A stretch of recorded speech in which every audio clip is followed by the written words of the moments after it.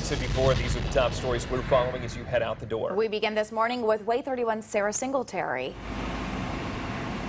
In the last 15 minutes, I learned no one was injured at the house fire here on Whisperwood Way. One person is displaced, though. The call for the fire came in 10 minutes before 6 a.m. Way 31 was here less than 45 minutes later, and we did learn the majority of the damage in this house is to the living room area.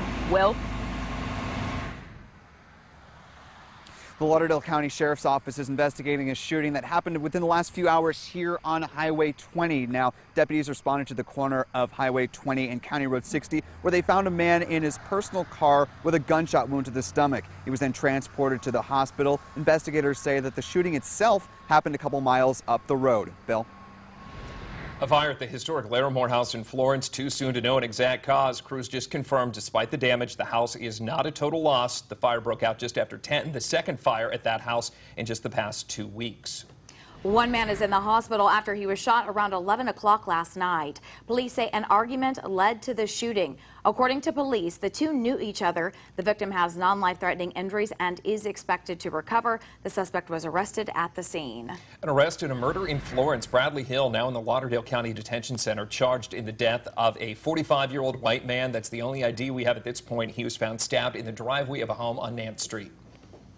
This morning, 6 people are still missing after a boat carrying tourists capsized and sank on a lake in southwest Missouri. 11 people are confirmed dead, at least 7 hurt. The boat capsizing as severe weather made its way over Table Rock Lake in Branson Thursday evening.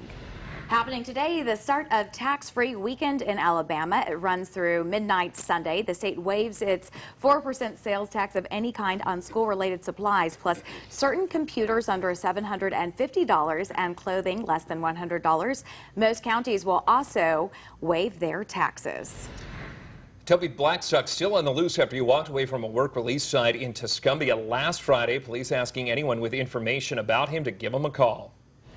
Taco Bell employee is charged for carrying a gun without a permit. Huntsville police tell Way 31 Caleb Griffin was arrested at the Taco Bell location on Airport Road, the same one involved in a deadly shooting last week. Police say he had a stolen gun on him at the time of the arrest. Kate.